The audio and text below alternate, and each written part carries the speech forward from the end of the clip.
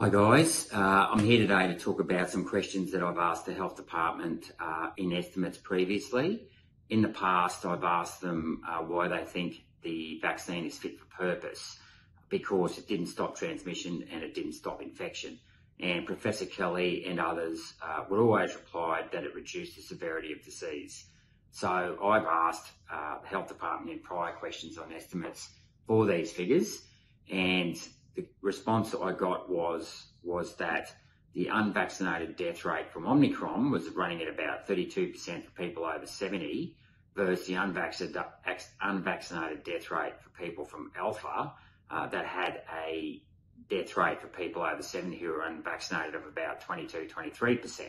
So it's almost 40% higher for Omicron, the death rate, than what it was for Alpha.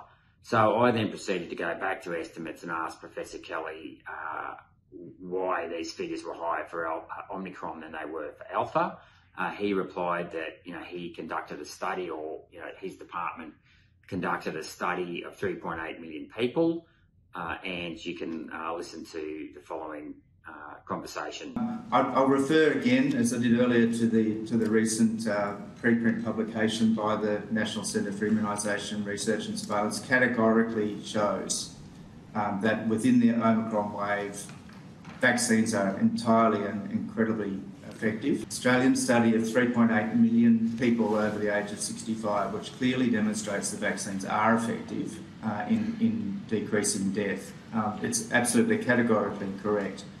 So anyway, after estimates, I had a constituent send me that study, and I'm very glad that he did. Now, it turns out that this so-called study of 3.8 million people was really more of a data analysis program rather than a study. I don't know about you, but I don't know of people over 65 who were run by the Health Department and individually studied by the Health Department for the purposes of determining whether or not the vaccine was effective. I know my father, who's 89, has never been contacted by the Health Department. So for them to claim that they've conducted a study of 3.8 million people without individually diagnosing those 3.8 million people, I think is a furphy in itself.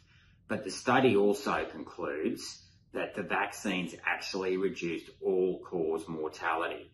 Now, I find that incredible in light of the fact that actual deaths, I'll use the word actual deaths jumped by almost 10,000 people in 2021, and remember, this was the year in which COVID didn't really escape into the community. We did have 1,300 deaths in 2021, which was 300 more than the 1,000 deaths in 2020 from COVID, but that's a long way short of explaining the increase in 10,000 deaths. And in the following year, we went from 172,000 deaths to 190,000 deaths in 2022. So for this study to conclude that they've reduced all-cause mortality is just a furphy. And let's not forget that they didn't actually diagnose every individual in that 3.8 million study. So how would they know when these people had symptoms or adverse effects, what the adverse effects were from? Were they from the vaccine? Were they from the virus? Were they from pre-existing comorbidities?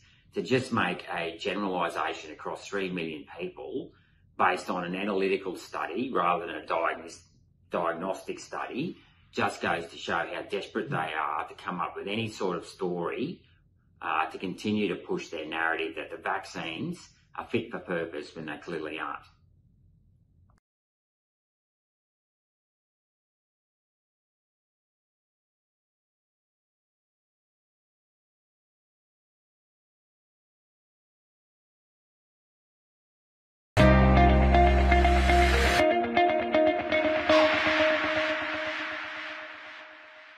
Authorised G. Rennick, LNP Chermside.